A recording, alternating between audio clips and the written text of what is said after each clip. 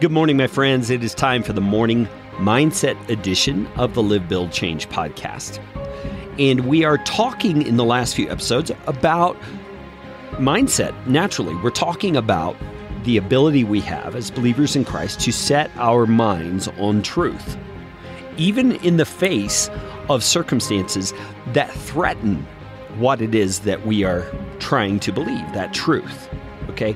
Threaten our conception of what it means, okay? An example that I have given is the fact of God's love for us as His children.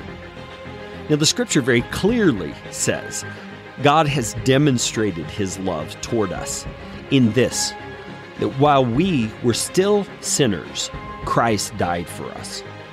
Okay, so God took loving action to us at the very height of our undeservedness, right? He has loved us.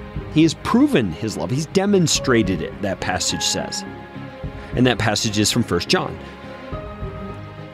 That confidence in God's love is unshaken by any circumstance in life. Because think about it, we were already in the worst situation we could have been in. We were dead in our trespasses and sins. Ephesians 2 talks about that. And we've covered that in some previous Morning Mindset episodes. But we were in the very worst shape we could be in. We were lost. We did not have the capacity to seek God. We were on our way to hell as judgment for our rebellion against God and because of our sinful nature. We were in the very worst circumstances we could be in. And it was in that very condition that God looks down on us, and in His great love for us, He saved us by sending Christ to enliven us and to give us hearts that could turn to Him in faith. And all of that theology that I've just spoken, it's biblical truth, is aimed at helping us gird up our minds with truth, with absolute, unshakable truth. And that truth has to take precedent over anything else in our lives, even the circumstances that we experience. And this is where the rubber meets the road. This is where it really starts to get practical for us.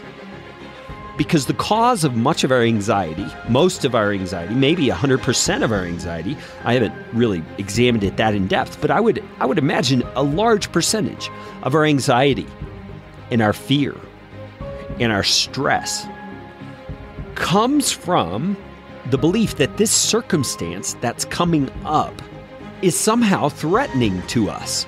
And it's in those moments where we're feeling threatened by a circumstance when we begin to ask those questions, those why questions of God. We say, why are you allowing this to happen to me? Why me?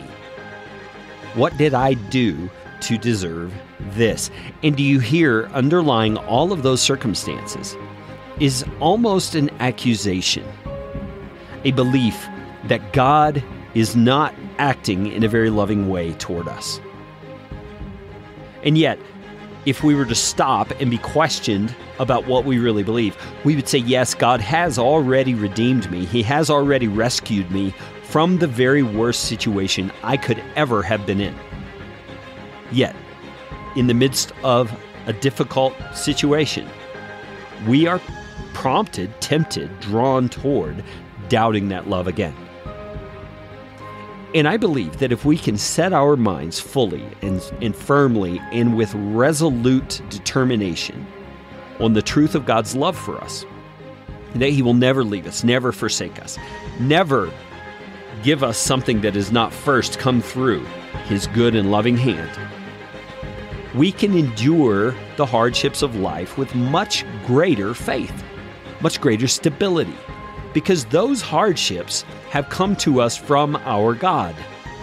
In some ways, we could even say they are a gift, because they are not only growing us, they are enabling us to demonstrate God's sustaining power to a watching world. Let's talk more about this on tomorrow's episode